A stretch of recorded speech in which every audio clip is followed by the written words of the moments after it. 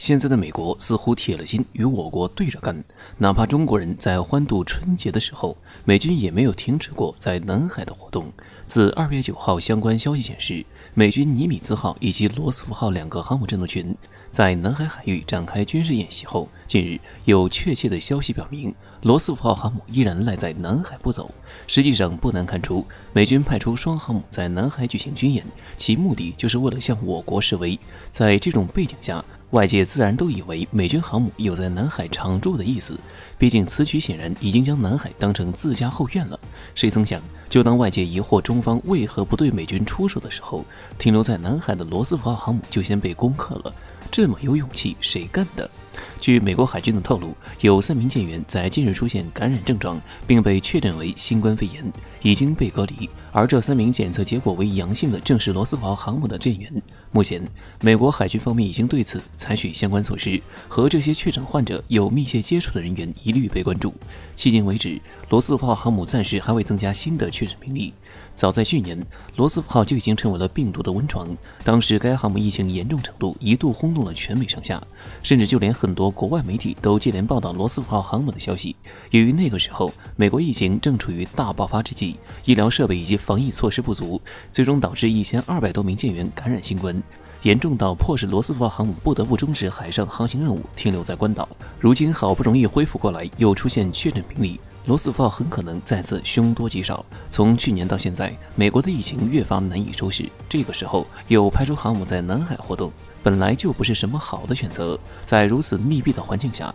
无异于是给病毒创造绝佳机会。这么明显的事实摆在面前，美军不能不知道。既然知道还派出航母，不是对病毒抱有幻想，就是拿航母上舰员的生命安全不当回事。总之，这下嚣张的罗斯福再次歇菜，美军的现状想想都大快人心，自作自受的结果只能说是活该。本以为随着拜登的上任，中美两国的关系能够有所缓和，可没想到其不仅没有停止争对，反而加大力度，继续打造对中国的包围圈。至此，面对美军的动作，我国也就没有必要再容忍，直接表明态度，警告之余，也在向美国释放不怕的信息。如今还没等到中方出手反制，罗斯福号就被病毒再次入侵，美军也自乱阵脚，着实帮我国好好教训了美军一次。当然，对美军的惩罚，这还只是个开始。倘若美军继续作死下去，下场可能是其无法想象的。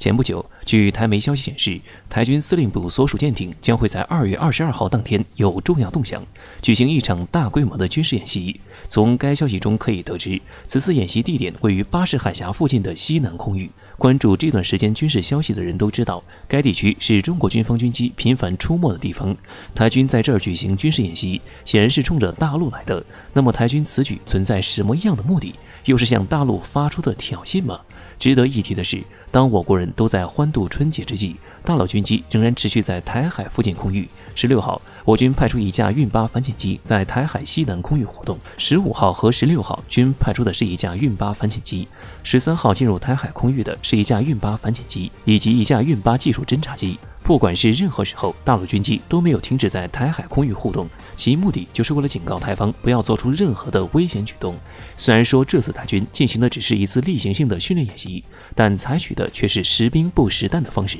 加上演习的地点是大陆军机经常活动的西南空域，对此很多人猜测台方一方面是害怕，另一方面也是想借此强化台军在西南空域的应变能力。可分析认为，不管台军此举是处于什么样的目的，大陆都必须要提前做好一切准备。在台军计划在西南空域举行军演的消息传出后，岛内就有媒体叫嚣，此次演习就是台军借此告诉我军不要轻举妄动。有趣的是，传言岛内媒体人还在自夸，声称别看台岛很小，但处处长满了毒针，大陆要想以武力统一，就要做好被蛰的准备。种种迹象表明，台当局很可能会在新的一年里再次对大陆有什么新的动作。此前大陆多次对其进行警告，可就现在来看，或许对岸还是没有清醒。至此，分析看来，这或许跟美军航母有关。还记得年前美军麦凯恩号和尼米兹号共同在南海展开一场军事演习的事件吗？当时外界都认为，美军此番举动明显是向外界释放出要与我军对抗到底的强硬决心，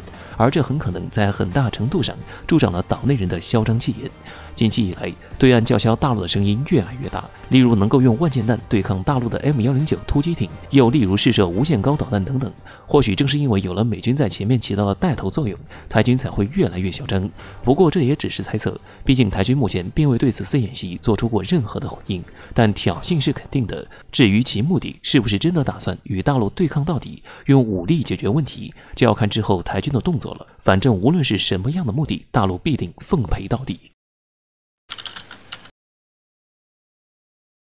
随着世界局势的变化，美国、日本以及欧洲等国家将稀土资源纳入了国家战略资源储备。通过这些国家的举动，我们不难看出，稀土的地位以及重要性越来越高了。否则，这些国家不会将稀土资源纳入国家战略资源储备。因此，我国也开始做出了一些举动。据英国《金融时报》报道，中国方面正在探索以限制稀土出口的方法来打击美国国防工业。据了解，美国对稀土资源的依赖非常严重。就拿他们的洛克希德马丁公司来说，他们生产 F-35战斗机的时候，就需要消耗417公斤的稀土产品。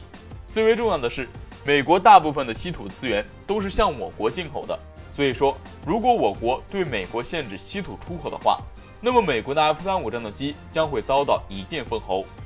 此前，美国方面对我国的科技等领域发动了一系列的制裁，由此可见，我国限制稀土资源出口的这一举动，就是对美国的一种反制。如果我国真的这么做的话，相信美国将会有所收敛。然而，我国的这一举动剑指美国的同时，澳大利亚方面的企业却开始动起了歪心思。由于中国是全世界最大的稀土生产国，如果中国限制稀土出口的话，那么各国的稀土资源储备基本上都会受到一些影响。因此，很多国家都开始进行一系列的囤货。然而，澳大利亚的稀土矿场离子稀土却就此事认为，中国之所以限制出口，是因为中国稀土资源已经耗尽。不得不说，澳大利亚企业确实是真的会联想。不过，对于我们来说，并不需要关心他们对我国这一反制手段的看法。